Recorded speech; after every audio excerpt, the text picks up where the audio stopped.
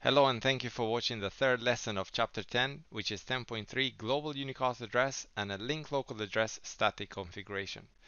So this is a lab topology that I will be using to demonstrate static configuration for you. And as you can see, I have router 1 and a PC 0 for this. And router 1's IP address or IPv6 address is 2001 db8 ACAD 0001:1 /64. As you can see, that's our prefix. So /64 tells us how many bits is in our subnet, right? So there's 64 bits in our subnet, which means there's 4 hextets. Because if you remember, one hextet is 16 bits, and 16 times 4 is 64. So that's 4/64 is our subnet. And I put it in here in the red. I have put like a 0001, but as you know, I'm going to compress those zeros anyway. But just to make a point that that's our subnet ID. And as you can see, this prefix has to match on all our network devices. So as you can see, that all of them, they will have the same one on the LAN, yeah? And then the network ID, interface ID has to be the difference. So it has to be unique as a global unicast address. Now, when we enable IPv6 on any device, they will assign themselves a link local address. And a link local address, they will use that to communicate with each other. So in the LAN, not global unicast address, only link local address to communicate. And it's recommended that you go and configure a static link local address to intermediary devices like router 1, for example, FE80::1 LLA. So that's our link local address. On the PC or in devices, you can leave it randomized. You don't really, you're not concerned with them. But what we are concerned is with the routers, because usually that will be our gateway, right, for end devices. So if you remember, the link local addresses were, the range was from FE80::10 /10, yeah, that's our prefix length. Now, this range goes all the way up to FEBF, right? So FEBF and then 10. Now, really, you don't need to know the range. I don't think anybody's going to ever ask you the range, just in case. Maybe you're looking for some like high-end job, but as long as in our exam, you're only going to see FE80, for example, the link local address. Okay. And then we're going to see that once we enable IPv6 address on the router and we enable IPv6 unicast routing, because it's enabled by default, the router is going to start sending router advertisement to the PC, router advertisement. Or the PC, once we enable it on the PC, because I have disabled it, the PC will send a router solicitation message towards the router, yeah? We'll see it anyway. Okay, I'm going to show you now. I have a connection to my router, so router 1. Just let me access that. That is it. And I have just configured a basic startup configuration on router 1. And you should know all of these basic startup configuration, as well as I've got connection to my PC. Now on the PC, I have disabled IPv6. So if you can see it, so open network and sharing center and change adaptive setting. And as you can see on the properties, I have disabled IPv6. I will enable it, then run the Wireshark, and then we'll see it. Okay, cool. So on the router, first thing is we're going to do is we're going to configure a static IP address, static global unicast address, and that will enable IPv6 on the router as well. So if I just move this up here, so you can see, we can see nicely the IPv6 address. Okay, so I'll do exit. You don't have to. If you know the commands, you can go straight to the command that you know. So interface FA00, and I'll do IPv6 address. Now, IPv6 commands are very similar to IPv4 commands. It's pretty much you just have to type IPv6. In IP, it's just IP. In IPv4, just IP address, and then you will give an IP address. In IPv6, we have to type IPv6 and then the address. So the commands are very similar to IP, to version 4 and version 6. You just put version 6 for version 6. 2001 db8. Let me write it 0 db8. Then we say ACAD. Then we said 0001. And we said 0000. Oops. Colon, yeah. Always colon. IPv6, always colon. Right. 0001. Now, that's it. 2468. Now, do you remember? We said there's a name for this, yeah? What was it called? There was a name. When I write every IPv6 value, hexadecimal value, there was a name. This was called the preferred format, not because it's preferred, but it just says that we write in all the values. And then what we can do, we can compress. The rule one was to remove the leading zero. So every hexstat, we could take the leading zero off. So for example, that's the second hexstat, it's got one leading zero, I'll take that off. Fourth hexstat, it's got 3 leading zeros. Fifth hexstat, 3 leading zeros. That's a rule one, yeah? So we're removing any leading zeros.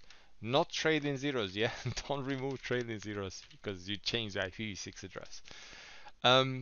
Then the second rule was any contiguous set of zeros, we can just represent them with double colon, which is these three. For example, hexstat 5, 6, and 7, it's got all continuous zeros, so we can take that off, and we just represent them with double colon. Nicely compressed format. And then /64. 64 is our prefix length, tells the prefix. And then if I do no shutdown, now that will enable IPv6 on the router 1. And then I'll do, for example, show interface FA00. And then from here we can tell the link local address. You can see that, show IPv6, I should say, show IPv6 interface FA00. And here we can tell the link local address automatically generated by the router using the MAC address, which we're going to see it, how he does it later lessons. And then we're going to see that it's got the global unicast address that I gave it, I configured, and that the prefix as well. Yeah. Okay. So for the router to become like a default gateway and so on, we have to enable a unicast routing, right? Because by default it's not enabled. So I need to go to global configuration and say IPv6 unicast routing. Now the router will start sending advertisements saying, yep, I'm a router here, I could be your gateway, and so on. So now I'm going to go to PC, yeah? So access the PC. And let me start the Wireshark, but sometimes it gets blocked once I do this, once I enable it. Okay, you should know this because we've done it so many times. We need to select the interface, and then I will enable IPv6, right? So click OK. Yep. Let's start again, the Wireshark. Okay. Now there's going to be a lot of configuration. You see a lot of messages coming and going and so on. And I'm just going to filter, and I want to see the ICMPv6 messages. So ICMPv6 and press apply. And then you can see quite a lot of neighbor solicitation, neighbor advertisement, because that's finding the MAC address. What I'm concerned with is I'm concerned with router solicitation, which we probably missed it. Yeah, we did miss it. And the router advertisement. And we can't see it at the moment. But anyway, I'll come back here, we'll see it, yeah? But I'm gonna open the command prompt and just see ipconfig. See, this PC will have already an IPv6 address. As you can see, it has a prefix. There we go, I think that's, oh no, that's still a neighbor. Okay, it's got the prefix from the router, 2001 DB8 ACAD1, and then it's just random generated his own IPv6 address. And as well as the link local address has randomly generated one, right? So I should be able to ping the router from the PC, for example. So I ping 2001 DB8 ACAD quote 1, and no, I'm pinging the wrong address, yeah. So I'm missing one hexstat, yeah. So 2001 DB8 ACAD 1 quote 1, and I got a reply. Excellent. And I can ping the link local. I should be able to ping the link local. So now I know FE80, it's easy to remember, yeah, these addresses.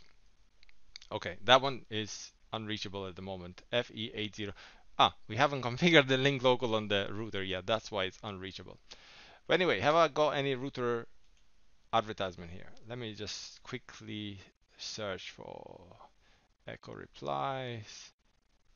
Because the router advertisement, you remember, it says every 200 seconds, so every 3 minutes we'll get. I can't see any router advertisement here from the router. No. I stopped a bit too early, I think. Neighbor solicitation. Okay, I can start again and just see, maybe we get one. Anyway, I'm going to go back to the router, and now we're going to configure a static link local address on the router. Yeah, so that's my router. And here, if I do, well, go to the interface, so configure T interface FA00, and then for linked local address, it starts the same IPv6 address FE80 colon 1. Here we don't have to put prefix, so we don't have to say /64. We just tell that it's a link local address, and that will be the address for our router as a default gateway for the PCs, for example, when we configure statically on the PC. I'm still not able to see. I don't. No, there we go. I told you that it's every 200 seconds. These are hard to come by. We have a router advertisement, either every 200 seconds or either when the PC sends a router solicitation. But we have a router advertisement here. As you can see, it's from the link local address of the router to all PCs, yeah, all IPv6 enabled devices. This is the link multicast address for all IPv6 enabled devices. /02 colon 1. So if I do expand that, I just want to see that Internet Control Message version 6 or Internet Control Message Protocol version 6, and in there we should see some well, which one did I? Router advertisement, yeah. The flags is telling us that not managed, not other, so flag 00, and we can see I was expecting to see the prefix and the prefix length, but I'm not seeing on that router advertisement. Let's see on this one. Okay, do we have? Yeah, here we have. This is what I was looking for. I was looking for this prefix information. See, the router is telling you that's our prefix, and that's our prefix length. So prefix length is 64. Prefix is what you can see it on the screen. And then on the PC, we can give an IP address statically. Either way, you remember in IPv4 as well, we could do it dynamically or statically. Dynamically will be preferred because you don't have to go to each individual PC and give an IPv6 address. But here I will go and say 2001. I will do it compressed here. DB8 ACAD, and then the subnet ID has to be the same. And here you can choose whatever you want. you have something like 16 and quintillion addresses. Let's do 2. And then the link local address, the gateway is the link local address of the router. Okay. So now I should be able to ping the link local address. Do you want to restart? Yes, I know the video is becoming too long, but very quickly we'll restart. Go back to the router while that is restarting, and I'll do show IPv6 interface brief. And you can see that I have on fast Ethernet 00, I have a link local address and I have a global unicast address. Right.